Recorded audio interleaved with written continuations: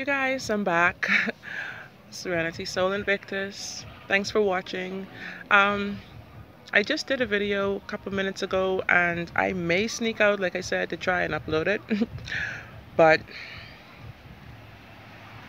right now I just had like a light bulb, and I want to say, whereas along the lines where I was talking about doing the spiritual work and all of that stuff to strengthen and empower yourselves, I want to talk about the importance of the ancestors as well.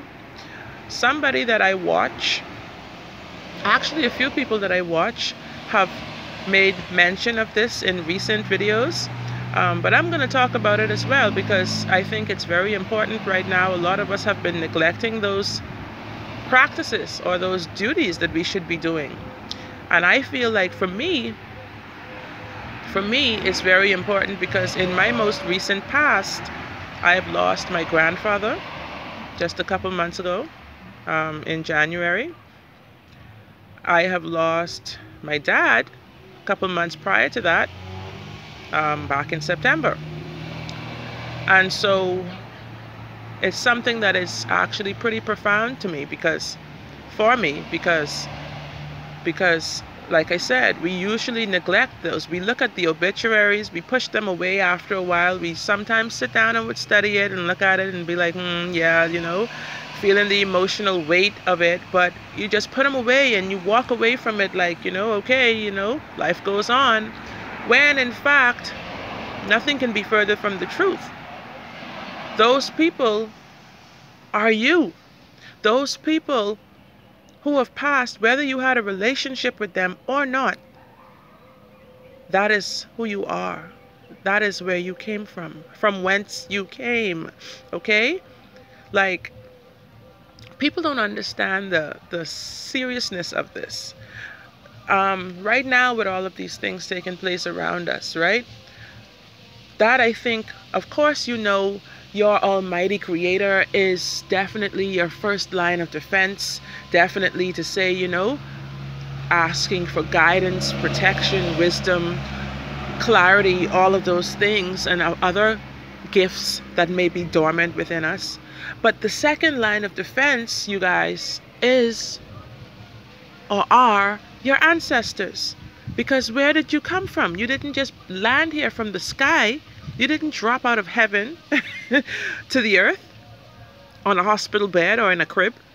You know, you were created by those people that have passed on. And so it's very important for you to remember that. A lot of time our system and society puts things in a way. You see all of this shaking up that's taking place. This is to remind us now the truth of the truth. The society has made us forget the truth. The truth. Society wants us to be weak. Society wants us to be dumbed down, weak, lazy, tired, fat, sick, sad. You know what I mean? I can go on and on and on. But I think you get the drift. Everything that you have really been taught, think about it. You need to rethink right now. Because like I said, the veil is being lifted. The shift is happening before your very eyes.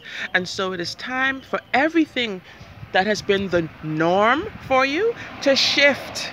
So you need to rethink a lot of things that you've been mindlessly just going by as normal. Rethink it. Think about it. What are you actually avoiding? What are you actually not paying attention to? It looks like it's gonna rain, guys. And I think this is very symbolic of what I'm talking about. I'm gonna hurry up, but the things that they tell you not to do are sometimes the most important and beneficial things you ought to be doing. Look at other people in other races, other countries. They have monuments, they have statues, they have all kinds of busts and things like that to commemorate their ancestors.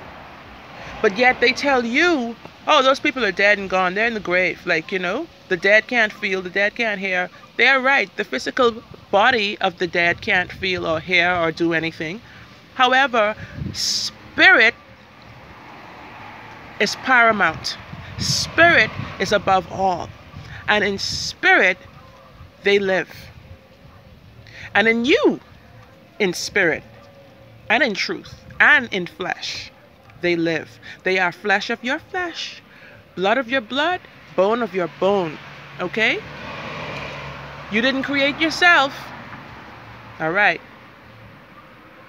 And so, like I said, everything that people have been trying to get you to go the opposite route, you need to think and come back to, because that's the foundation of life for you. That is where things are going to improve in your life for you.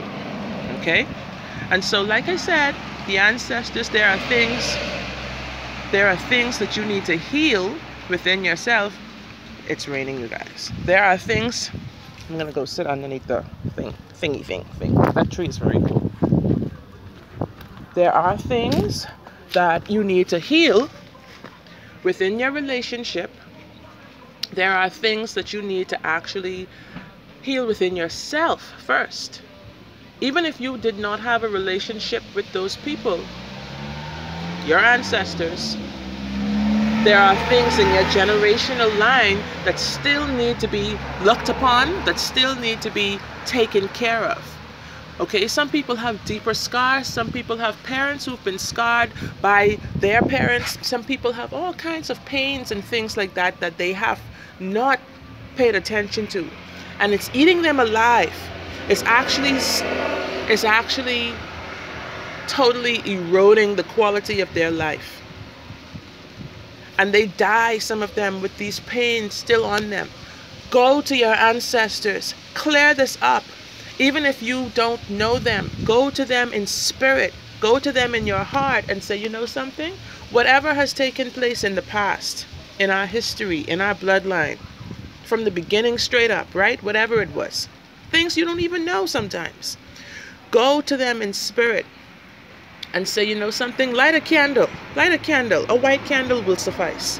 A black candle, of course, is next to it to absorb negativity, because this is something I actually do from time to time.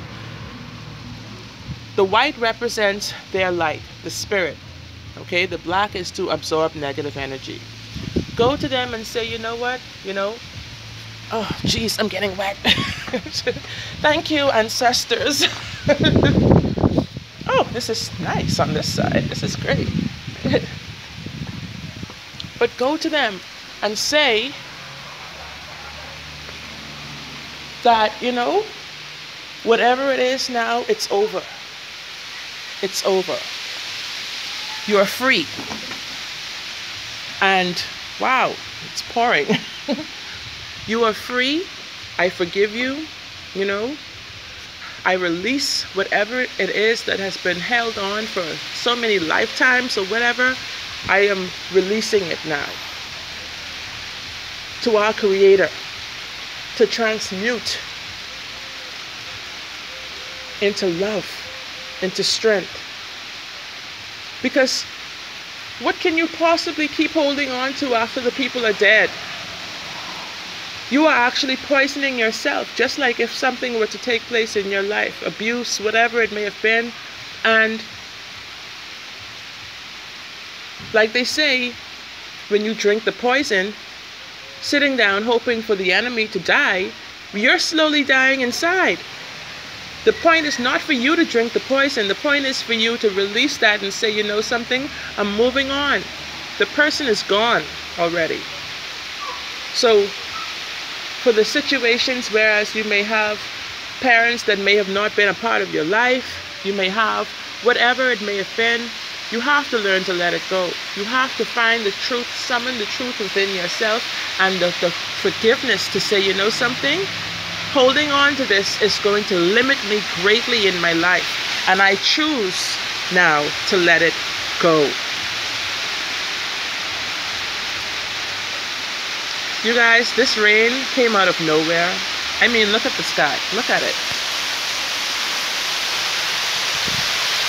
I mean out of nowhere. The sun was just shining brightly, okay? So I feel like what I'm talking about is a very powerful message that you needed to hear. Ways that you can connect with your ancestors, of course. Of course, you can create an altar for them, a space, a meditative space. You don't always have to do a ritual for them. You can just have a space where you have pictures set up, trinkets, little things, items that were their favorite things. If there were ancestors that you were close to, their favorite items, perfumes, whatever, maybe a cigar, like they say, you know, older spirits like the whiskey, the dark rum, stuff like that. You know, just set up a space that is dedicated to them, to their memory. And then when you sit down there, it's like you are evoking the feeling of them within yourself. So stuff like that. Have a candle, incense. I like particularly sandalwood and jasmine. Sandalwood is good for negative energy cleansing as well. Tapping into your intuition and stuff like that. Things like mugwort, frankincense and myrrh. I don't know if you can hear me, if this rain is pretty loud. Let me just wipe that off there. Jasmine for the sweet, that sweet smelling stuff, you know. Patchouli, things like that. Definitely, I have like a little prayer that I say.